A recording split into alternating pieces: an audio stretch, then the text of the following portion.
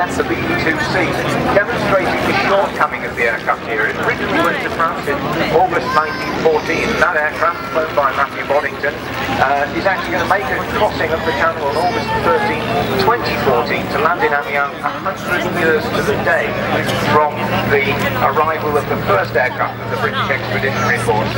But what we're now seeing is a recreation of pretty much what you would have seen in the trenches between 1914 and 1918. If you were sitting in the mud, taking shelter from the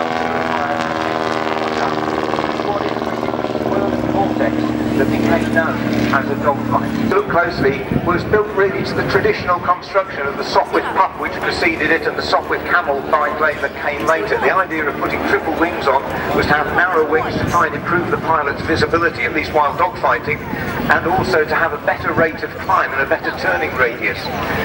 The Fokker triplanes, if you look closely, don't have bracing wires. They were designed actually on a more advanced structural principle, and the Fokker triplane has no bracing wires, and in actual fact the wing struts on the Fokker triplane really are only necessary to try to get slipping there, the Fokker triplane, to try not to overshoot the target. If he goes too fast, gets underneath the Sopwith triplane, he becomes the hunted rather than the hunter.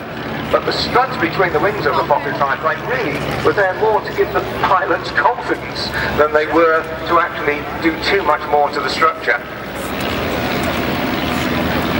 The second Fokker triplane there, in the smoke of the BE-2, who's obviously just taken a hit, as the red and white snake motif on that aeroplane, and that is actually an aircraft that was flown, the markings of an aircraft flown in 1917 and 1980 by Lutz Beckmann.